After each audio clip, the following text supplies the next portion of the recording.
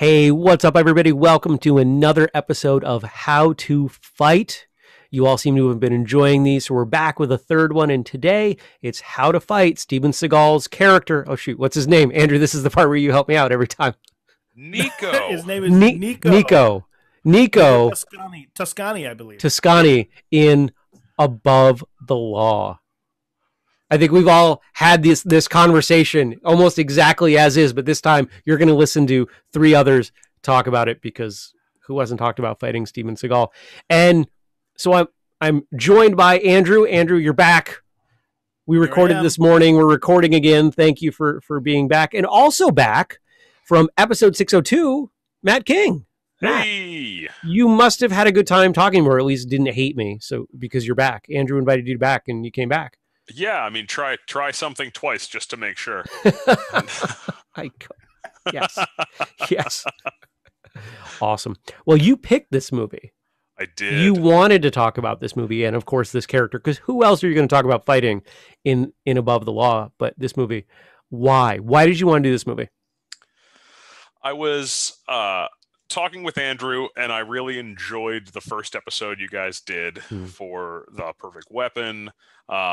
Talking about the previous episode, and it just seemed like, to me, it was one of the very iconic martial arts movies that if you didn't see when you were younger, you definitely saw at some point, and whenever you saw it, you have an opinion about it. And that opinion is good, bad, ugly, well, whatever. It's important because it's one of those movies that it is. When you have a conversation about martial arts flicks, it's got to come up. It's going to come up. Yeah. Andrew, it was that or Teenage Mutant Ninja Turtles. Those were the only two options I had to start out with. So I got to come back for another episode. We might get so much hate if we talked about how to fight literally any of the Ninja Turtles. Yeah. Oh, my mind is racing. All right, pulling it back, Jeremy. Andrew, when did you first see Above the Law? So it came out in, what was it, 88? Yeah. I think I saw that. It would have been the year before I started training. So I would have seen it in high school, as most of these 80s martial arts movies. So it would have been, that I would have rented it at the local video store when those things existed. But that's when I would have seen it. Nice. All right.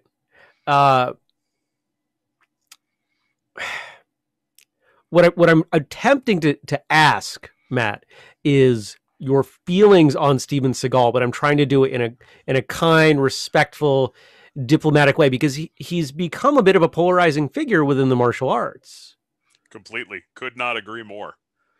I think that it's also important, like in movies like this in particular, there's a lot of like death of the artist that gets brought up, that like this movie can be viewed or loved, hated, however you feel about it, independent from, now 30 years later, what a person may have become.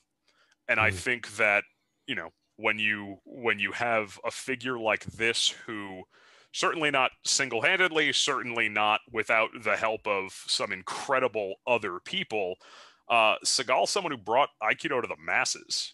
And it's one of the most popular martial arts in the world. So many people practice it.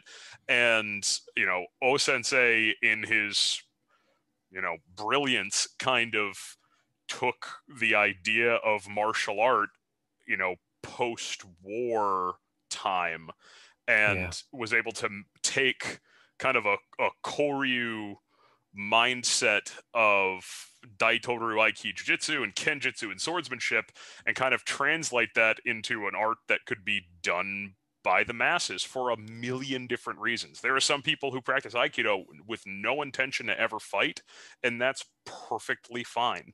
And there are some people who practice Aikido with the intention to have a rigorous self-defense regimen. And in some way, especially if you're American, but in a lot of ways, if you've ever seen movies or are part of a culture that's been touched by cinema, you got to give a nod of the hat to Seagal. Yeah, he came through and he started doing things differently. the fight scenes in this movie are transitional because of their speed. It's the first time, to my knowledge, Aikido was on screen. And this was, if I remember correctly, his first movie? First movie. Correct. Okay. Yep. Now, we did 2 other episodes that viewers or listeners may want to check out. Episode 97, where I did a profile of Seagal. I remember sitting at this desk way too late at night because I for some reason had put it off. I don't know, maybe because it was Seagal, maybe because I was just putting it off, and just digging in and putting together a script. And then on episode 458, Professor David Meyer came on, and he'd actually met Seagal before he was an actor. He stepped into his dojo, and we got a little bit of behind the scenes. So if anybody wants to go deeper on the subject of today's conversation, I would encourage you to check out those 2 episodes. The one other thing I think that's important to mention before we move forward and talk about the movie, what we like and don't like, etc., is that Steven Seagal is a legitimate Aikido practitioner. He was the first Aikido instructor in Japan of American descent. Right? He was the first one. And if I'm remembering, and of course, episode 97, I didn't re-listen to it or anything, but I want to say even back then, he was a 5th Dan. Like, guy's got some legit cred. Yeah, he is, for whatever it is you want to take from current events or other decisions or his movie career. And he's a fully 3-dimensional person, People can do all sorts of stuff with their life, their career, their skills. Yeah. That guy had talent. And when you're, 6.5 feet tall and rather, lithe and athletic, and you have a lot of rigorous training, that guy was no joke. Right. Andrew. Yep. Do you like this movie? It was just an okay movie for me. Okay. It is not what I would call a good movie. Okay. Why do you say that? What is it lacking other than poor Taekwondo skill expressed poorly with poor acting alongside it? I just felt like a lot of the movie wasn't believable. Just the plot, the story. I don't think the acting was particularly good.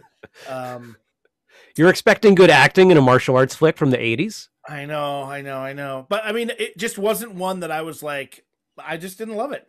I don't know. Despite you having watched it around a similar time as others that you hold dear, this one just didn't do anything for you. Correct. Then or now. Okay. Yep. I get that. Matt, how about you? It's a movie that I enjoy watching once every 5 years. Just for and this is I mean this in kind of an endearing way. I've got friends that I watch movies with that we go out of our way to find like schlock horror or B-list movies, or like we go out of our way to find movies that may not be perfect, or we may have issues with if we compared it to a major blockbuster or something else, which this movie is not. It has plot holes. It like the entire believability of going from, foreign national to CIA op to cop. Spoiler alert for anybody who hasn't watched the movie yet. Like you can tell that someone, and it is the case with this movie, that Seagal had the ability to, and was with the director, like they rewrote the movie to take it from LA. They put it in Chicago. They changed some things around. But the one thing that I think it's really missing, and this is something that I think is always present in martial arts movies, and it's almost like it's like a Chekhov's gun type of thing for me in martial arts movies. It does not have the conservation of ninjutsu, where there is not a scene where anyone's posing any threat to him ever, and like 15 guys come in and he knocks down 14 of them. and now you've got a fight scene. He walked through everyone so easy, it was just not endearing. Yeah. You know, you point out the fun of some of these bad movies. Sometimes movies are enjoyable or worthwhile not because of what they are, because what they provide. And this conversation is a good example. You know, you think about your cheesy horror movies, or you know, any movie where you watch it and you think, you know, Mystery Science Theater could have done this film, you know, that sort of thing, that there's value there. And I completely get it. And I just have to say, if you have the opportunity to kiss Sharon Stone and you lay down what was one of the weakest on-screen kisses I've ever seen in my life, I mean, that was the part I was kind of reeling from. I had not seen this movie, at least not for a very long time. I don't remember. I'm sure I did, because I remember my mother having a crush on Steven Seagal when I was a kid. So I know we watched Above the Law. I know we watched Under Siege. Like, I remember these things. But they were in bed and laying there, and he kisses her, and I'm just like, ugh. Like, what's going on there? Now, we're not going to unpack that, because that's not what we're here for. What we're here for is to talk about the fights. So, Matt, what was the first relevant thing that you saw as we start to see Nico, the character's skill unfold, that's relevant to this conversation? I think one of the whenever I think of this movie, I immediately go to, and I almost stay in the opening scene when he's teaching in the dojo in Japan, and he's giving instruction in Japanese, and we always think about it because the pants he's wearing, the hakama, in Aikido, we wear like a gi pant underneath your hakama, which is one way to wear those pants. But the way he sits down, kind of slapping the hakama out of the way, it's just a bold statement to do that. So it's when I'm training and we're teaching people to move the hakama out of the way in a different way, we will often reference that part. That's completely besides the question. It's just my favorite part of the movie, and it's what gets referenced most often to me. But it's when he's trying to explain, when Seagal's character, Nico, is explaining to people and showing them the technique. And I've taken Aikido before. And it was, when you see it, it's just kind of like, oh yeah, that just feels like a dojo. And an instructor's up there with one of the senior students, and they're running through a technique, and they kind of just clap their hands, and now it's your turn. Don't throw anybody into anybody else. And you go from there. But I remember the first real demonstration where it looks like there's something going on. It's right before he does a knife disarm. And I thought one of the most iconic things about this movie, you know, seeing it with eyes now, is everything used to be so fast. Oh my God, it was so quick. It was so tight and precise in technique. Now, whenever I think Aikido, I think these big sweeping motions and these big circular motions stealing someone's momentum to create the impetus for another technique. But in this movie, everything's in this tiny little box right in front of like a strike zone, from like nose to bottom of his chest, and took someone's knife away, and that knife becomes a very important part in the rest of the movie. It does. It does. Yeah, that first scene, or that first, let's call it fight, not that it was much of a fight, really does set the tone, because it's so abrupt. It's so bam, it's there, it's over, it's done with. And I don't have anything to go on with this, but my suspicion is that, knowing the little bits that I've picked up about Seagal from doing episodes of the show with people who knew him or knew of him, knew people, mutual friends, he wanted to step in and change things. He wanted to leave a mark.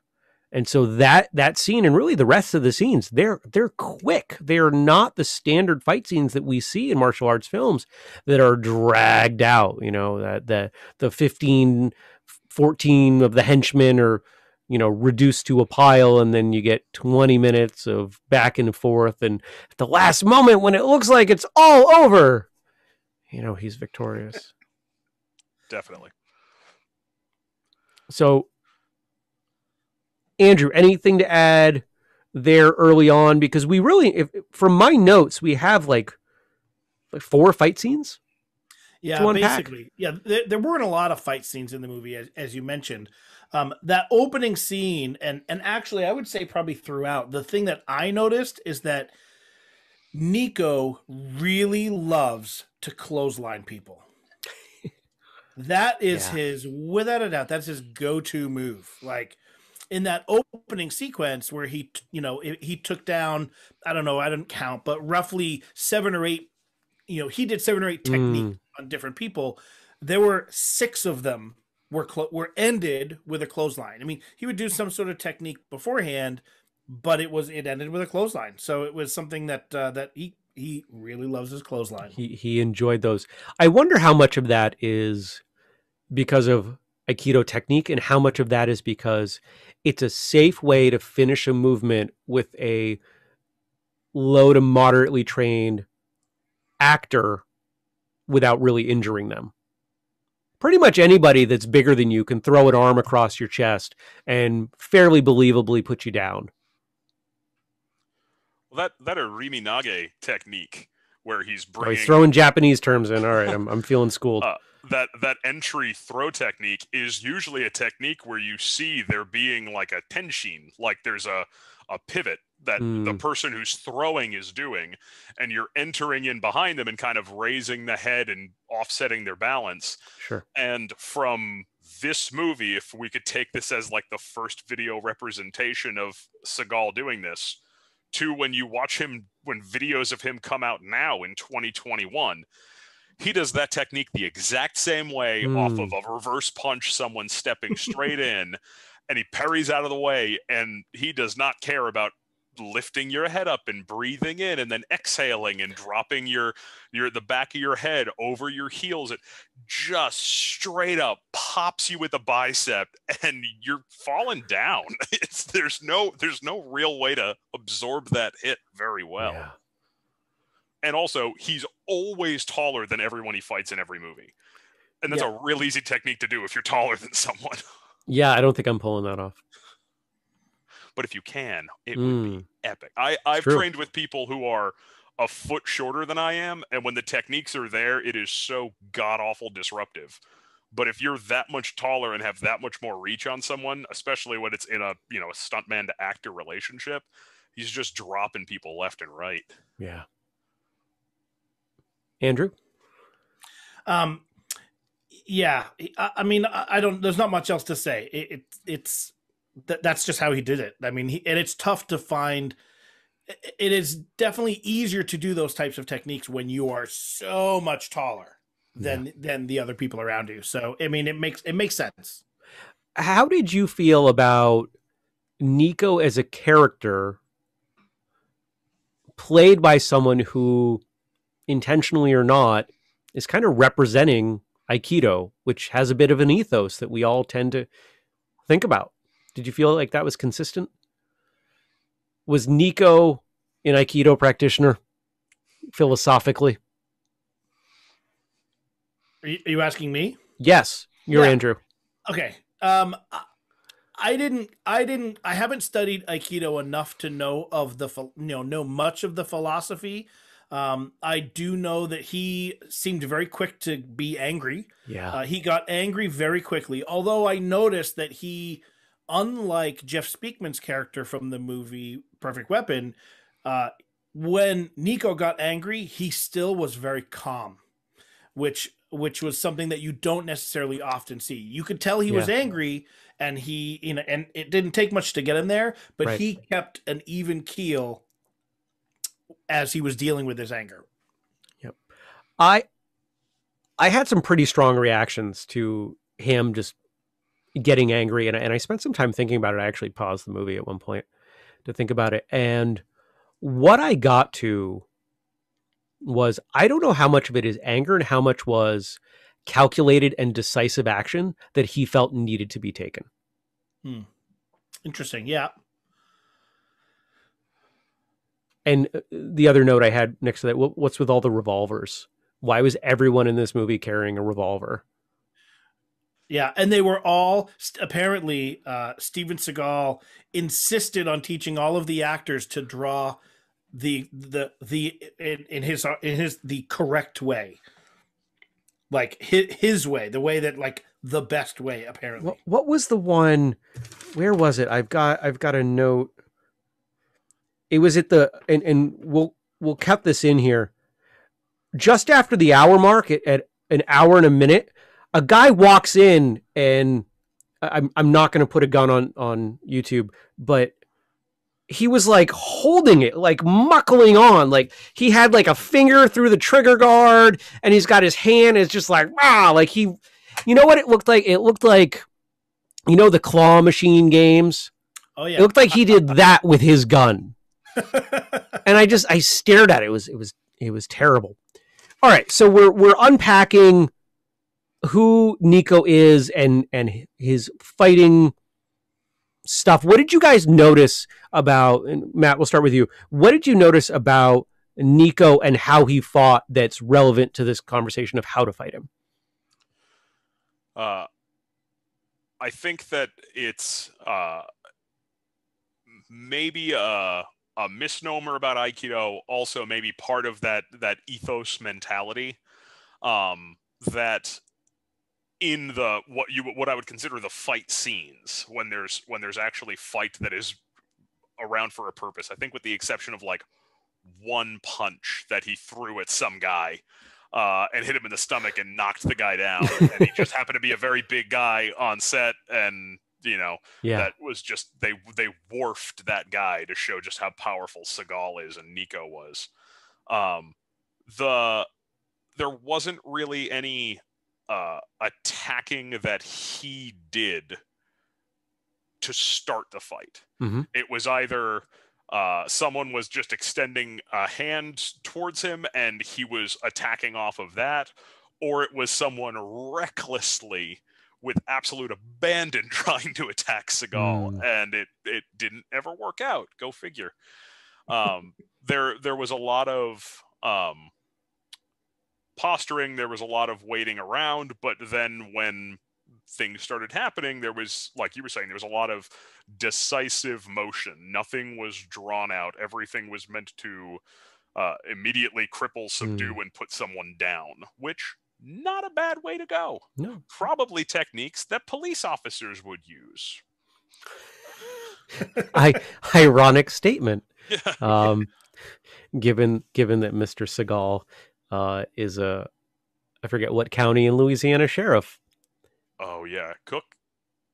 I don't remember what county, but I don't remember, but there's a whole series. There's 3 seasons of that series that you can go watch. But if you want to watch something that's better, it's who's the comedian that does the impression and talks about it? Jason, something Segura. Yes, Tom Segura. Tom Segura does this absolutely phenomenal impression. If anyone wants to watch that, make sure you've visited the bathroom recently, because you'll need it. It's one of the funniest things I've ever seen. Yeah, it would be hard not to pee your pants while watching it. It's so funny. Yeah. Andrew, give me some stuff that you picked up that we need to watch for. You know, as Matt mentioned, 98% of his stuff was all parry counter. Mm-hmm. Parry counter. But it wasn't like counter with a punch. It was definitely a throw of some sort. And every technique that I saw that came at him to attack him was from his belly to his head. Like every single attack was in this little window right here. Yep. That was it. And it was always parry, do some sort of technique to get the opponent off balance, and then 90% of the time, hit him with a clothesline. And it was straight on every time. It was all facing him. There was nothing, there were several points in the movie where something was going on behind him, And it all just stopped and waited for him to turn around. And then they would attack him. They'd wait. Absolutely. Yep. That square up. One thing I saw that if I were to see this, let's say I'm going to have like a fight with Nico, and this is my tape that I have to watch and prepare for. The scene where he punched through the car window, oh my God, with no impact to his hand, like no blood, nothing, and then managed to grab the guy around the neck from that awkward, terrible shoulder rendering angle and just choke him out and lift him up. Because we have to suspend disbelief with our format here on how to fight, we have to take that as canon that this character is capable of doing that. I would imagine then that Steven Seagal could choke slam me in a way that The Undertaker and Kane from professional wrestling would find very enviable. Yeah, not Steven Seagal, Nico Toscani. Nico could certainly do that. Nico can. Seagal can't. Hidden powers of Aikido. Yeah. CIA tactics. I noted that cars from the late 80s are very boring. And at least with the Karate Kid, when Mr. Miyagi broke the window, like he had tons of room. He had enough room to get power, get force behind it. Like I legitimately believe someone could break a side window with a punch. I think that's Mr. Miyagi didn't do it. Sorry, Martin Cove's character did it, right? But Nick Toscani, he only had about a foot of just range to break. Boom. So for sure, he's superhuman in terms of his power. He is. Sure. It's not looking good for any of us. Yeah, that's fair. Not with that right hand. Not too long after, we end up with this sequence where we learn he knows swords. He has no problem standing in between two people. And he's an immensely fast runner.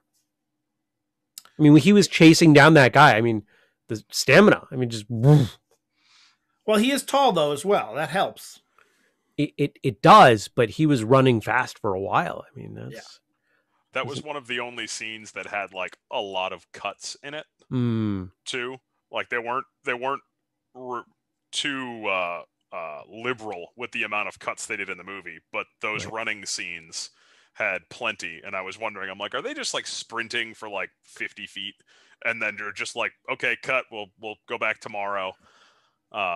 Or, and Seagal at the time, like he was in pretty good physical shape. So it's very possible that he was all out sprinting after another human being trying to get away from him. Completely possible. That weapons fight scene though, has like the best moment in the film when the car full of bad guys rolls up on him and they're like, oh, we know where your friend is. And they pull out a gun and point it at him. And he's like 6 or 8 feet away from the car, and it's the most true reaction of someone. It's like, oh, okay, roll credits. Like, this is where the movie ends. And instead, they do the typical, we're not going to shoot you. We're going to beat you to death and get out of the car with numerous weapons that now you just know this is how this is going to go. What a good time. What a great time that was. Did you notice that he didn't miss with a firearm? He was absolutely flawless with a gun. There was some stuff in the parking garage where, he wasn't quite on target with but earlier it just bing, bing, bing, bing, bing. It was like he was having target practice while lead's flying around and missing him. I didn't even think about it until you just said that.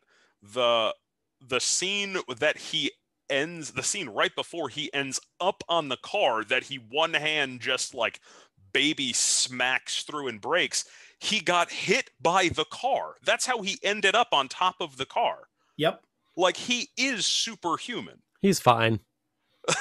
Oh my God. He's fine. I don't have anything else in my notes that's relevant to how to fight him. It's all jokes. I've got a lot of jokes here. Yeah.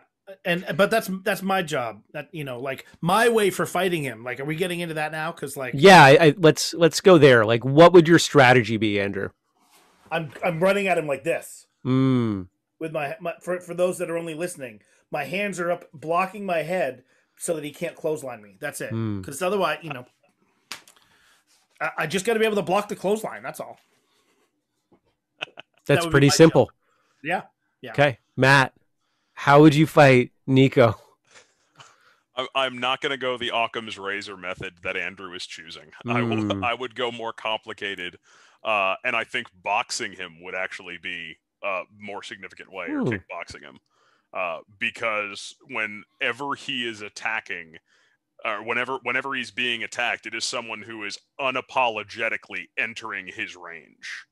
And there is never any tentative feeling out. There's never any gauging of range. And like Andrew was saying, it's just parry counter, parry counter, parry counter. Parrying a jab is fine.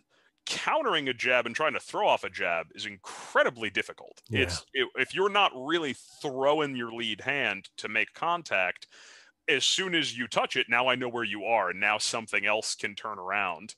And I mean, I'll join Andrew, and eventually you get close enough that it can become more difficult, or it can become a more, what we consider more of a legitimate grappling or wrestling situation. Now, I'm not sure what you guys would think of this. You know, I'm the smallest of the three of us. You know, he's got close to a foot on me. We didn't see how he dealt with any kind of thrown weapons. So I would, because I wouldn't want to get close to him, I would try to throw irregular objects at him. You know, how does he handle throwing a rock at him?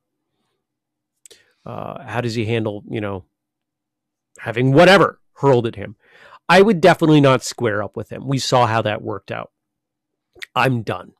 So it's about angles. It's about the side. It's about getting to the back. And it's about staying out of arm's reach.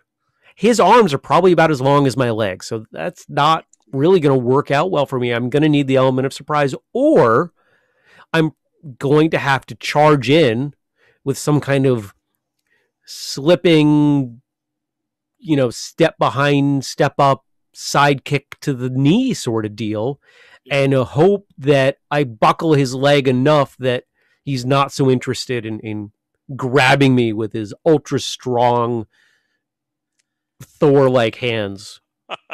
Yeah, my real answer would have been some stuff that has to do more with the legs. Like, I think Matt's idea of boxing is a smart one. You know, keeping your guard up.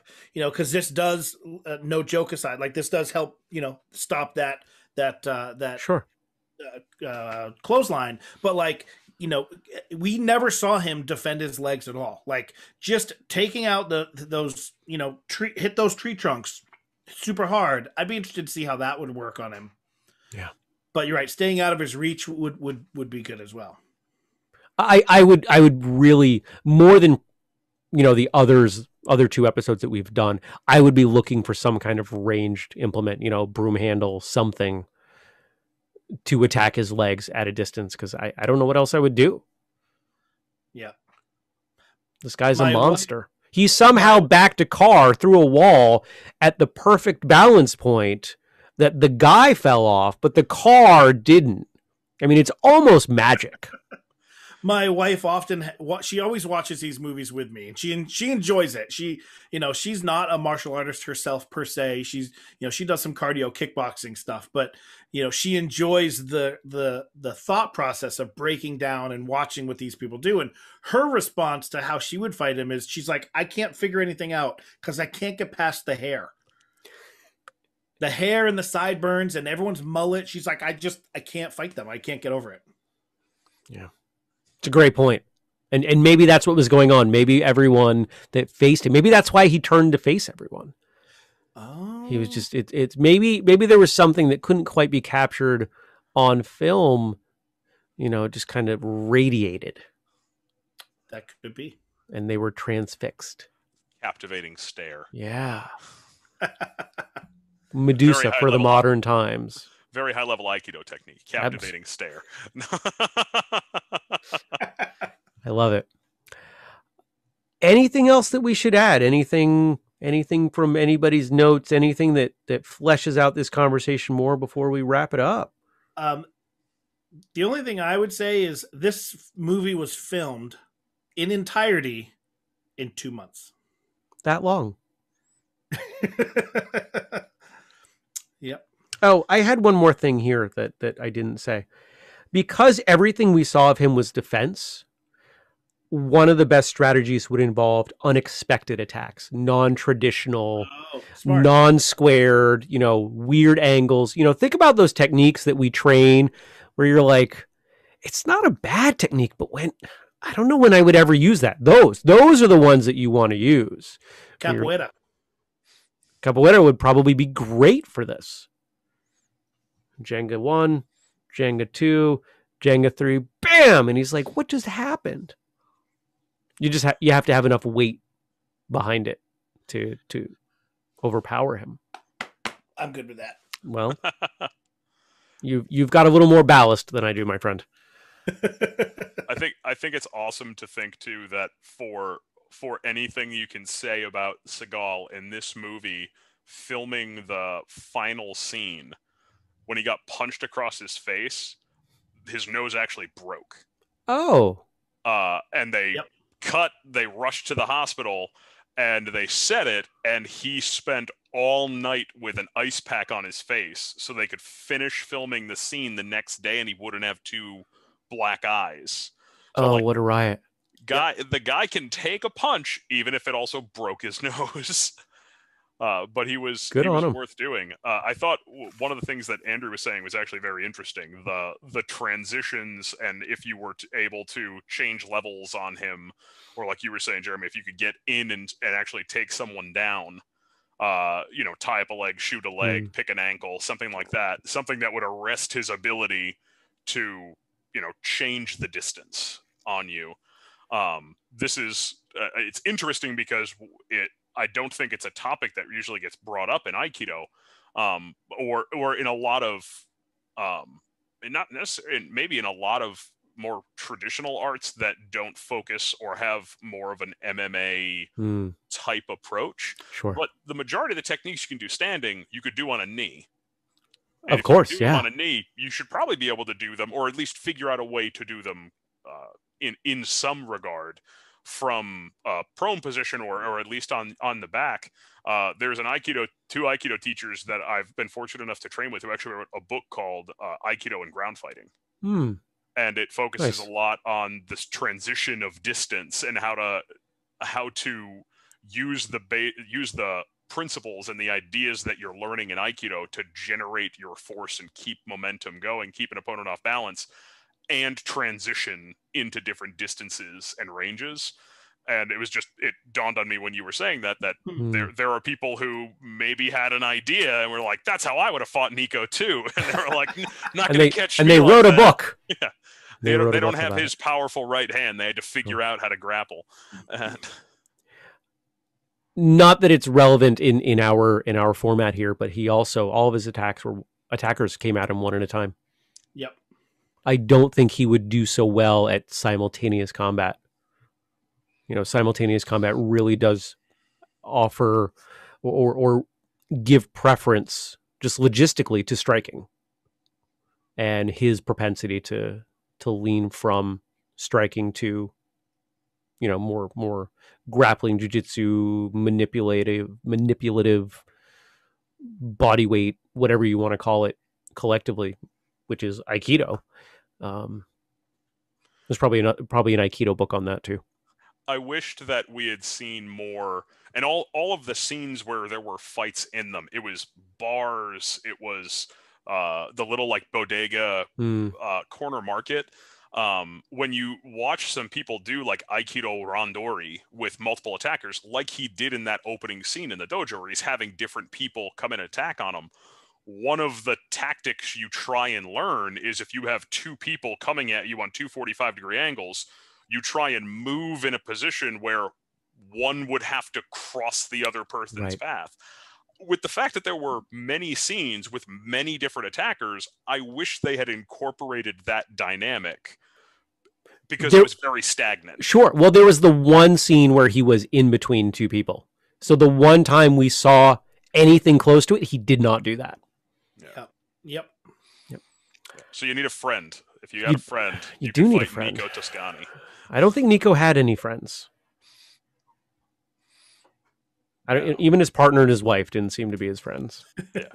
Which is a shame. Let's just talk about Pam Grier, though. Won an award for it. She knocked it out of the park. Did she win an award for that? Yeah, she was. I didn't realize. It was a Best Supporting Actress. Yeah, I believe so. And she was great. She was amazing, and she still talks about it. It was one of her favorite roles because it showed a range of acting that in previous roles she had never been able to showcase. Nice. Yeah. All right, gentlemen. Any final thoughts as we wrap up here? Anything for the audience to consider? Aikido is awesome. Aikido is fun. Yeah.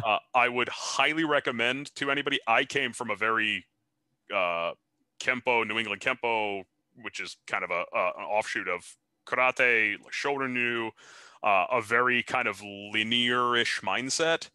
And when I started training Aikido, it threw me. It didn't make sense. I was uncoordinated.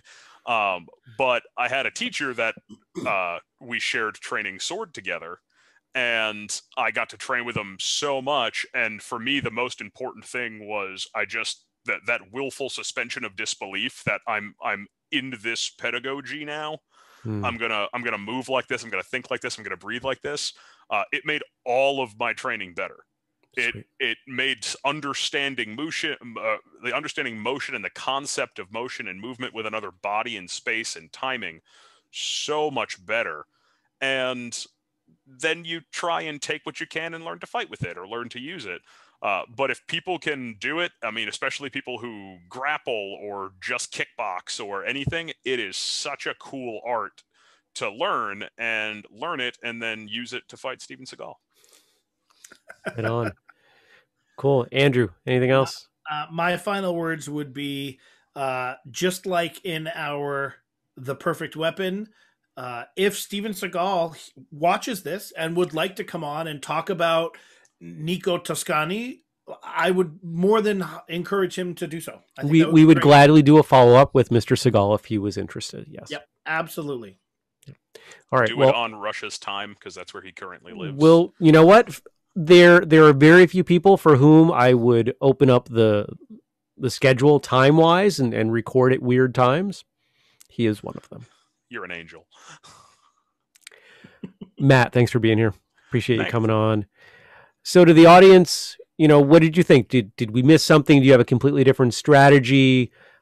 We will entertain any and all conversation other than anything that is disrespectful or derogatory towards either Mr. Seagal or Aikido, because you know what? We've heard it all before, and it's not worth hearing anymore.